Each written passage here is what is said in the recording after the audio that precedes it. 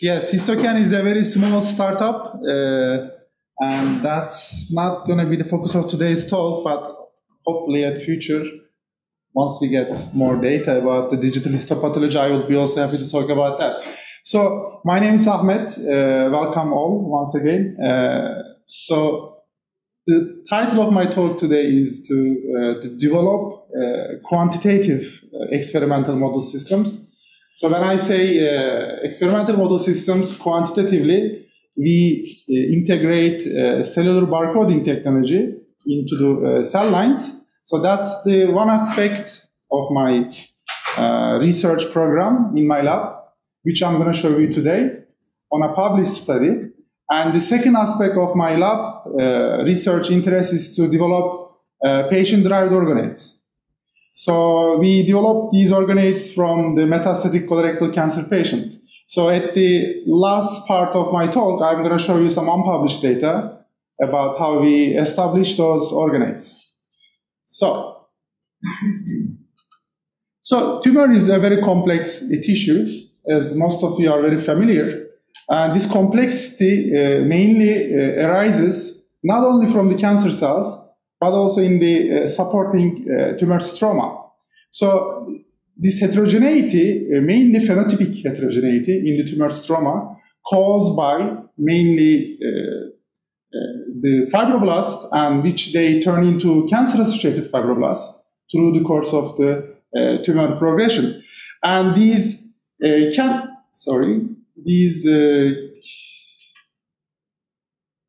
these cancer cells initially progress in the primary tumor site, and they then have an ability to break the basement membrane, and then through this they can intravasate into the circulation.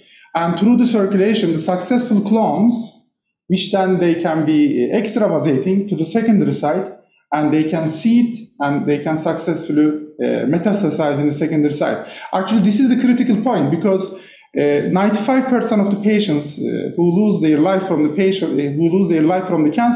is the metastatic cancer patients, not the primary cancer patients. So these ability of cancer cells, which they can successfully proliferate, they can escape from tumor suppressive signals, and they can be immortal, and they can follow this invasive and metastatic cascade, are actually being summarized very well back in the 2000s. In 2000, as you all know, these two important scientists, Doug Hanahan and Bob Weinberg, published this landmark study, Hallmarks of Cancer. And now it's 22 years later, just about 2 months ago, we observed an update on this Hallmarks of Cancer. And it was only by Doug Hanahan this time. And this nice illustration now shows us some additional hallmarks into these famous hallmarks of a cancer. And importantly, this phenotypic plasticity, which we often see in cancer cells through the epithelial to mesenchymal transition, is often results in one of the mechanisms to cause drug resistance. And we also see the importance of the epigenetic reprogramming and the polymorphic microbiome, especially in the colon tissue, and also the senescent cells, which we may see long years of dormancy of the cancer cells in a tissue, and where the chemotherapy will no longer be effective either, because these dormant cells are pausing their cell cycle in that process. So these steps, how a normal cancer cell can become a tumorigenic and follow the acquisition of the series of mutations, have actually been documented very well back in the 1976 by another famous scientist called Peter Nowell. So Peter Nowell depicted this picture in a way proposing the tumor evolution hypothesis. So what this hypothesis tells us is the following. So you have one normal cell, and this normal cell gains and acquires a new mutation, but only if this mutation gives a proliferative advantage, like increasing fitness in this cancer cell, then you start to see a growth of a similar number of cells with the same genetic makeup. And this is basically actually the definition of a clone emerging in the primary site.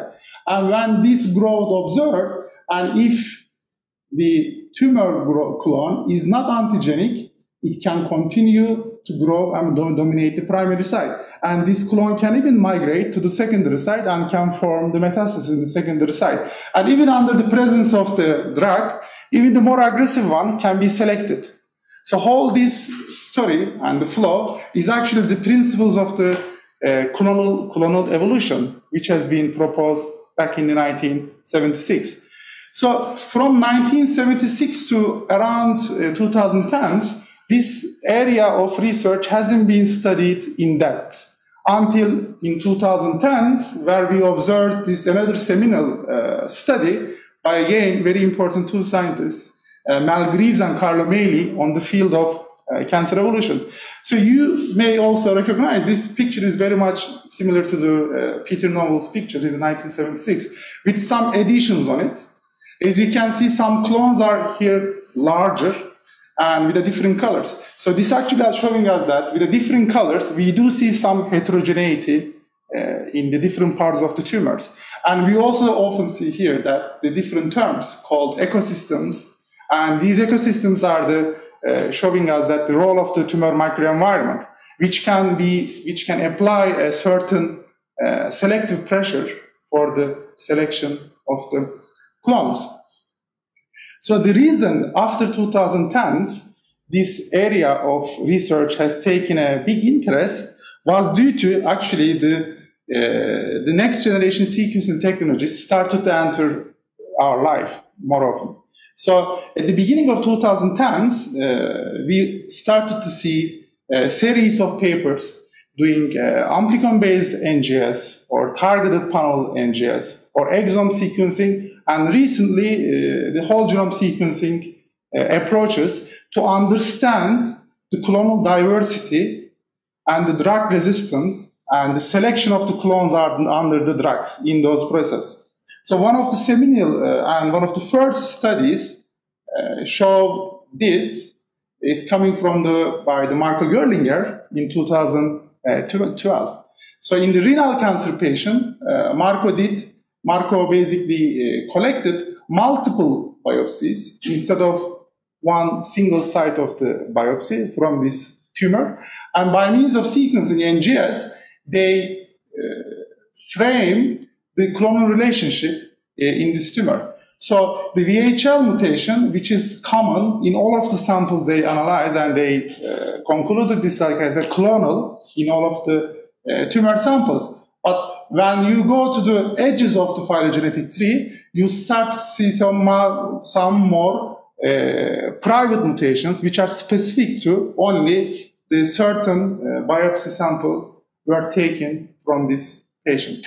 So these are the list and series of some of the selected papers we observed mainly in the past 10 years, focusing to understand the clonal evolution in various cancer types. So far I summarize you that we have a technology, we can get a tumor and we can sequence it, and we can show you that there is a clonal relationship between the different samples. And based on that sequencing data, if there is an actionable driver and if there is a drug available, you can offer that drug to patient, which is called targeted therapy, and to observe the success of the therapy or not. So it often results in a success story at the initial phases of this treatment. But then, due to clonal selection and selection of the aggressive clones, we do often observe the relapse in those patients.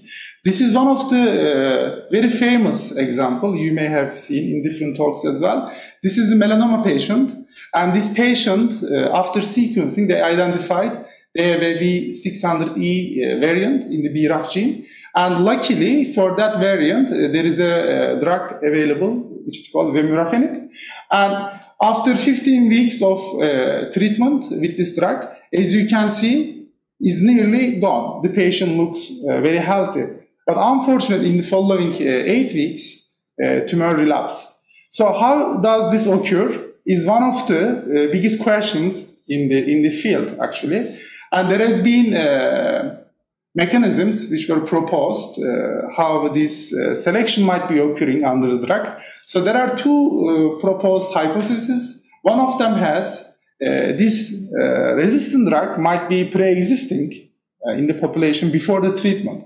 And when you apply the treatment, you may select this pre-existing clone. And then you do see the selection of that pre-resistant subclone in your setting. Or through the course of treatment, you may start seeing the acquisition of randomly selected new clone, which is called de novo selection. But in the real case scenario, it's not that simple in the patient. And you often see these two mechanisms are intermixed, and you may often see these two are acting in one patient under certain treatment, which makes the treatment of the cancer patients, of course, harder. So all these observations also bring us to the topic that intratumor heterogeneity. So as you can see here, different tumor types may have distinct genetic heterogeneity, which are represented by distinct clones. In this case, the yellow clone might be dominating this tumor type, while the purple one might be just simple subclone. But you would never know if this was going to be selected under the therapy or before the therapy through the course of the tumor growth. And when you apply the therapy, as you can see, you may be able to eliminate these red clones, but you may select this blue one, or you may just have a completely new subclone just being emerged after the therapy. So that makes the whole cancer treatment, of course, very difficult. So considering all of these difficulties, one of our interests when I was in the Andreas lab at the ICR, okay, we often see these treatment schedules, and we have patients, you can sequence it, and you can offer a treatment. But how about in the lab? How about if we can mimic, if we can recapitulate these dynamics in the lab? And of course, in an experimental setting, can we establish a system that we can get very close to the patient setting, experimentally speaking? And to be able to do that, we visited some evolutionary principles. So, and then we observed what's happening in the treatment of the patient in the hospitals. So one of the issue that we thought in the current way of studying drug resistance in the lab settings, they weren't really following the evolutionary principles, and they weren't really suitable to study cancer evolution. One of the reasons for that, they weren't following the big population sizes. Imagine a patient's tumor. You have like a trillions of the cell numbers in that tumor. But when you want to establish a drug resistance experiments in your lab, you may be just only working with the biggest flask possible, which can take up to maybe 10 million cells. So one of our goals was to increase that cell number in our experimental setting, which I'm going to show you in the next slide, how we found a solution for that. And then another problem that we identified is that in the traditional way of studying drug resistance in the lab, you often start with a IC50 or even low drug concentration, and you gradually increase this dosing, right? But in the patient, they don't do it like that. So clinicians go sometimes very hard.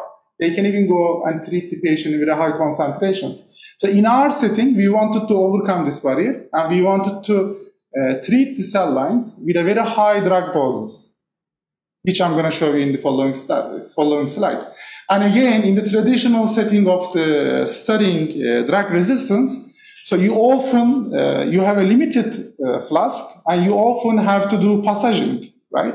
So these experiments might take 6 months or 8 months, and then once the population size reaches this carrying capacity, you have to do passaging. And every time you do passaging, You're basically introducing a bottleneck into your system, right?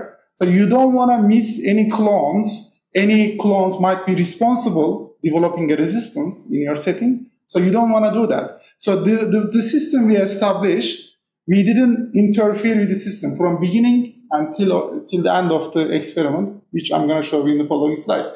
And these bottlenecks, which can cause increasing the genetic drift in your system, and you may lose the existing intratumor heterogeneity in your population. And then if the length of the experiment is too long in a traditional setting, you may then be opening a possibility to generate random new de novo mutations in your context, which you don't want to do that. And these de novo resistance are highly stochastic, and it's very unpredictable in your experimental setting. So to overcome these barriers, we had a hard thinking on this, and we really explored what's happening in the different fields, and we came up with these hyperflasks.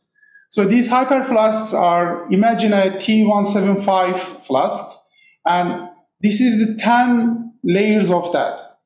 So you can basically grow 10 times more cancer cells in your normal lab setting.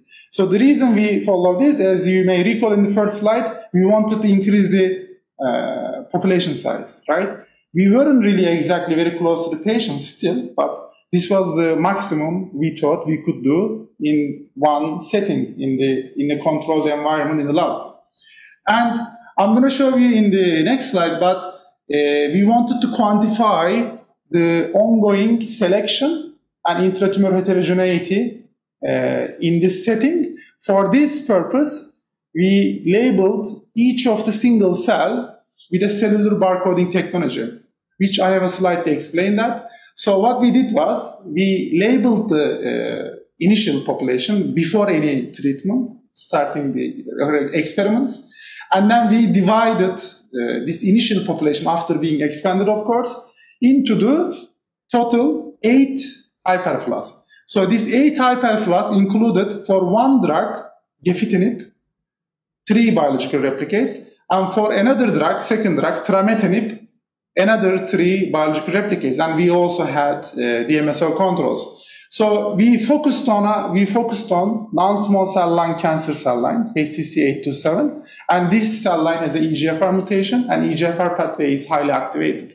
So that's why we wanted to generate our drug-resistant cell lines using 2 specific inhibitors from this pathway. One was for the EGFR, and one was for the MEK1 and 2 at the bottom of the pathway. So, as you recall, we wanted to treat them with a high concentration. For this purpose, we treated them with GI99 concentration of these 2 drugs. And this is just a schematic showing how the experiment was run. So, with one drug, under gefitinib, we started to hit them, and the population dynamics, we observed the population is going down in the following week. And in total 4 weeks, we observed the population grow back to maximum carrying capacity. So every week, we were changing a medium and putting a fresh drug in this setting. And for the second drug, trametinib, actually this experiment took 9 weeks. So they were way more slow growing under the treatment. But eventually, at the week 9, week 10, total treatment of 9 weeks, we observed cells reach their carrying capacity in the hyperflask. So that was our endpoint. So we harvested all of the cells. We had some sampling for different assays, which I'm going to show you in the following slides. So one of our interests was also to test clonal evolution happening in our context, to find out if we make resistant cell lines under gefitinib and trametinib, whether or not, and at the end of this selection process, will there be some second-line treatment options might be sensitizing this population as well, which I'm going to show you a couple of slides later. So that's the idea of a collateral sensitivity. So I haven't put a slide to explain that, but I can briefly introduce that. So this collateral sensitivity idea is coming actually from antibiotic studies in the bacteria. So you do give certain treatment to bacteria, And then when the bacteria becomes resistant to that antibiotic, they might be sensitive to any second-line treatment option. So that area of research hasn't been studied a lot in cancer research, and we wanted to focus on that one as well. So our question was whether gefitinib-resistant cell lines might be sensitive to any second line, or whether trametinib-resistant cell lines might be resistant to any second line drug. So going back to the barcode, so this is a technology which was published in 2015 in a Nature Medicine paper from Wang et al. And this is a simple lentiviral vector backbone, and it has 30 nucleotide barcode sequence, and this sequence doesn't exist in our genome, in the human genome. And this library has up to 10 million distinct barcodes in the pool that you can request on the EdgeGene, because it's a published paper. You can buy it with a very small amount. It's not commercial based, to your lab. So the good thing is that there is a consensus forward and reverse primer. The most important and the most tricky part is to infect your cell lines with a very low MOE number. The reason for that, you want to ensure you put one single barcode per cell. Because imagine you have the initial population, right? So in your initial population, you want to label each cell with a distinct barcode. So at the end of your experiment, by doing simple amplicon NGS, which is not that expensive, you can also, please remember that you need to have 3 biological replicates in parallel. Why? Statistically speaking, if you want to find out if the mechanism of resistance is pre-existing in your population, you want to check those 3 biological replicates. So if the same barcodes are enriched under the same drug in those 3 biological replicates, so you can say with a high confidence those barcodes might be responsible as a pre-resistant mechanism of resistance. But at the end of your drug treatment, if you do detect random barcodes in each of your biological replicates, then you can say they are not pre-existing, but they are randomly occurring barcodes through the course of your treatment. So this is what we actually did. So we called the initial population POT, and then we had 2 DMSO controls, and we had, as you recall, 3 gefitinib replicates, parallel replicates, and we had 3 trametinib parallel replicates. So we observed here gefitinib specific barcode selection with a higher frequency under the gefitinib treatment. We do also observe trametinib specific barcode enrichment. Interestingly, we also observed a barcodes were all selected in both treatment cycles, which were represented by the orange color. So this indicated us that there was an ongoing selection. So we were able to generate drug-resistant cell lines in our setting.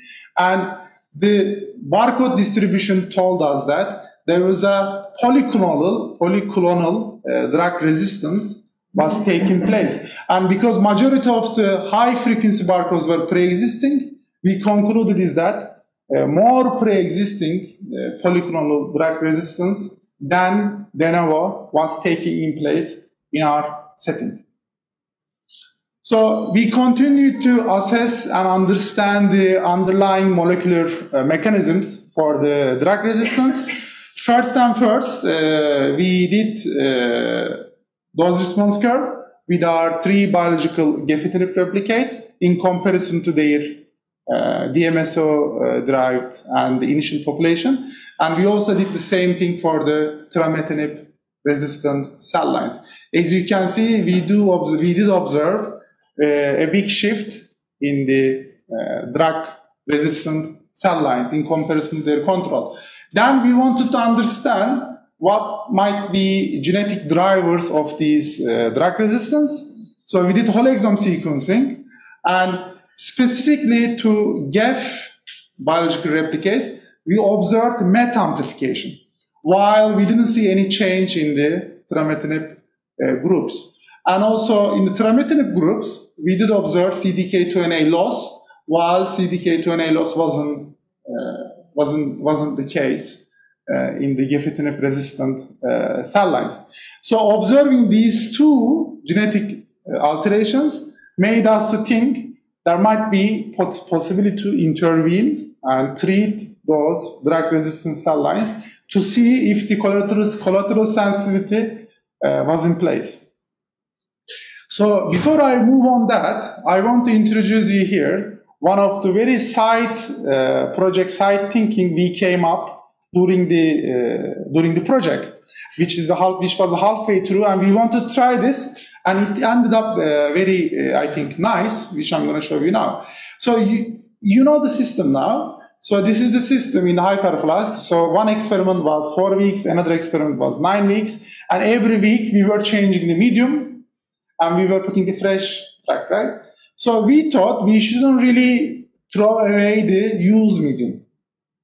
And these are the barcodes which goes into the genome, into the DNA, and when the cells starts dying, which they were floating in the used medium, because that's DNA, you could harvest it, you can spin it down, and then extract the DNA.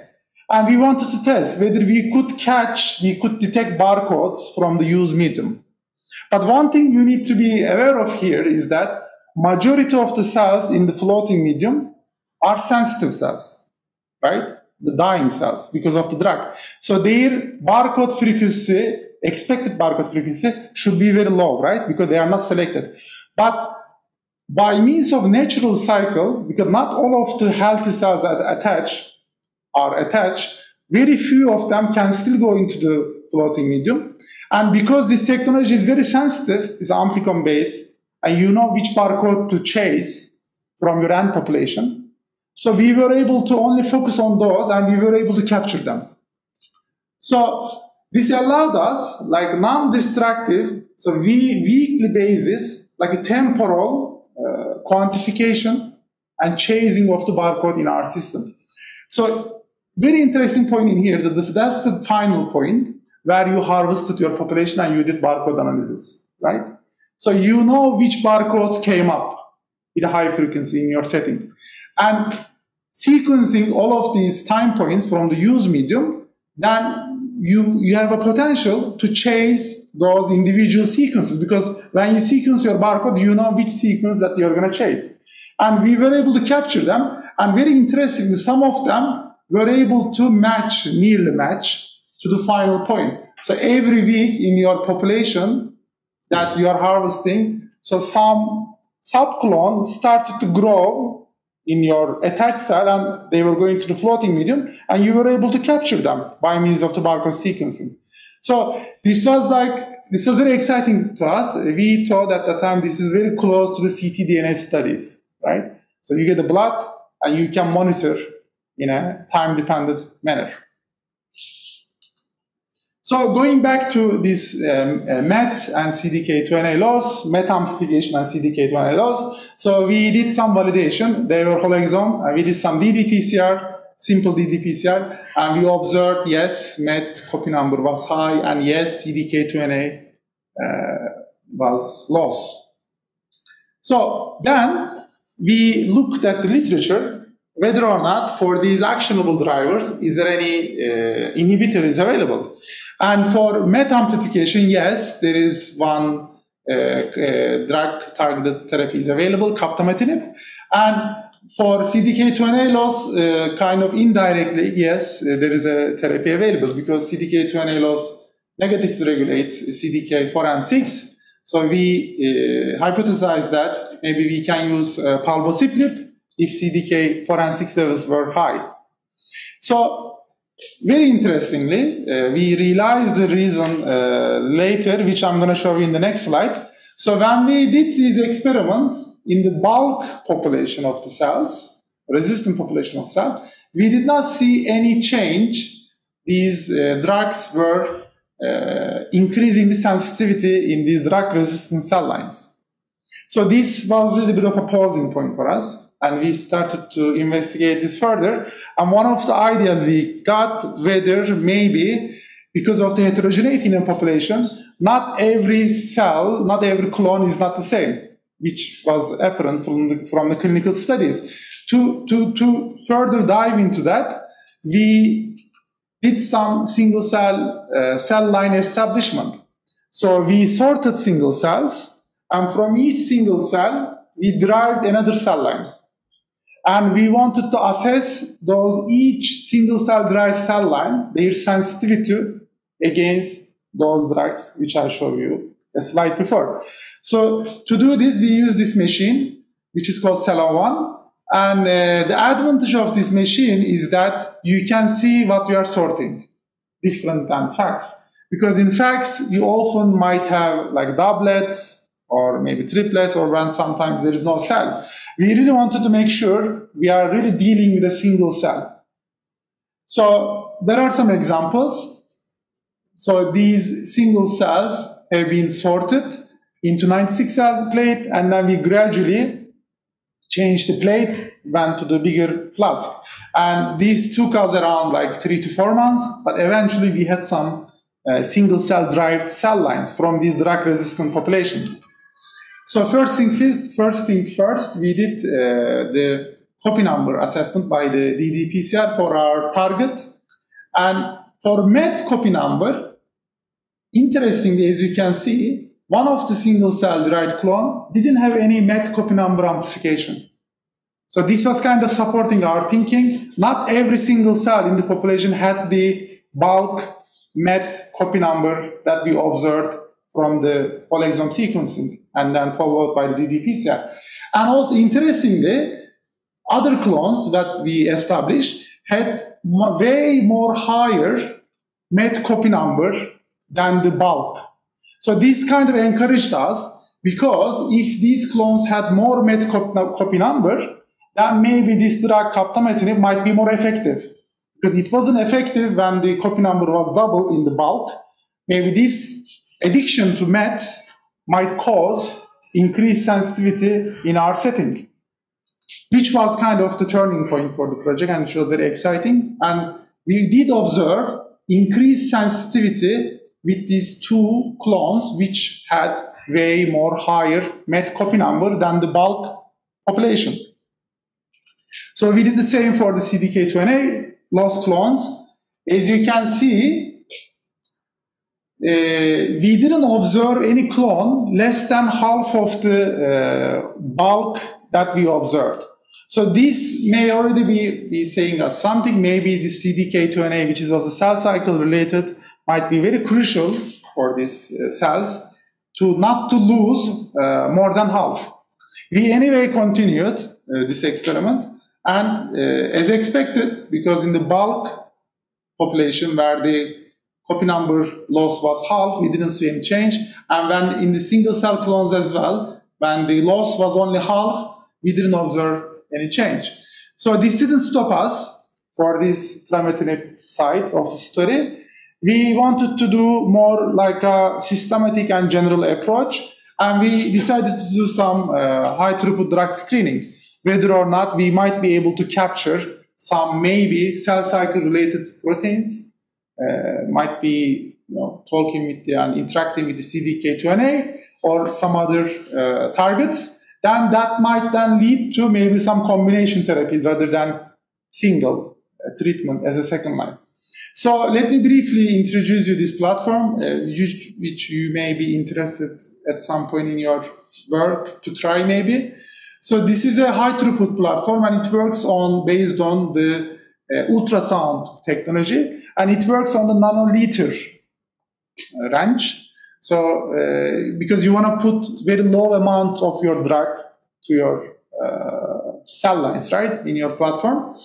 So in this setting, we work with 450 drugs, and we were able to basically check 72 384 well plate in one day.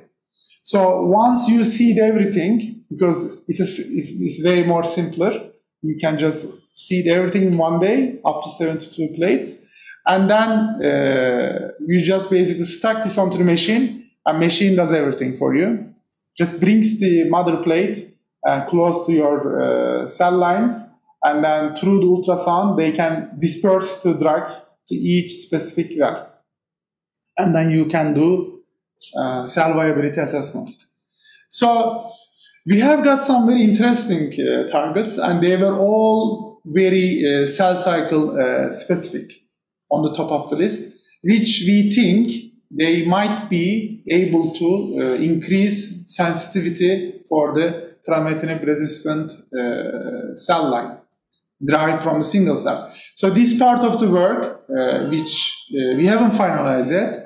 So the plan, one of the plans is to either try them alone or in combination with the palbociclib to see if it is successful to increase sensitivity in the trametinib-resistant group. So far, I've shown you the genetic determinants of the resistance in our system by means of barcode sequencing and the whole exome sequencing. Now, in this part of the work, we also assessed at the single cell level whether or not is there any phenotypic heterogeneity is taking place, and the question was to then identify what it might be. So this is just a brief history of the single cell sequencing technology where we are now, mainly through the 10x genomics is very much established and is one of the standard and routine protocols. And of course, if you are financially able to try that. And before then, it basically, in my view, originated from this famous study back in 2015 in a very homemade system using the DropSeq platform. So in our context, you recall we had a gefitinib-resistant cell line and we had a trametinib-resistant cell line. We basically performed the single-cell sequencing, single-cell RNA sequencing, and you do see here one big cluster, which is derived from the trametinib-resistant group. And I forgot to mention, this is our initial population, pot. That's what we name it. And interestingly, we did observe two distinct clusters for the gefitinib-resistant group. Although I put the names in here, but I'm going to explain you in the following slides what's going on in these clusters. So let's start with the gefitinib-resistant cell line. And as you recall, we have two distinct clusters. And in one of the clusters, as expected, there was a MET copy number gain, and this cluster was the one also highly expressing MET. But the other cluster didn't have that much higher MET expression. So what was going on in the other cluster of the GEF resistance, which is in the slide after, which I left it for the last slide. And in the trametinib-resistant one, we were able to confirm CDK2NA expression was downregulated, and in the one of the clusters of the gefitinib-resistant, excitingly, we observed the presence of the EMT, epithelial to mesenchymal transition. As you can see clearly, epithelial marker was nearly gone, and the vimentin, the mesenchymal marker, was highly upregulated. So that's one of the mechanisms in the literature. It's also been reported as a mechanism of resistance for the drug resistance. And we were also happy to observe that this was also the case in our setting. So I'm going to give you a brief summary of what I've shown you so far, and then I'm going to switch you to show you some unpublished data. I'm going to slightly change the topic, and I'm going to move forward to the patient-derived organoids. So far, this is a published study in 2020, and in that study, we showed our system, which we believe is evolutionary informed. Because of the design of the experiment, we considered the evolutionary principles to adapt into our system. And in this system, we were able to quantify the ongoing intratumor heterogeneity and the presence of the intratumor heterogeneity with the power of this cellular barcoding technology. And this allowed us, like in the ctDNA studies, temporarily track the evolution in our system without damaging the population, without harvesting. And our barcode analysis showed that there are polyclonal resistance, mostly dominated by the pre-existing clones, was taking place.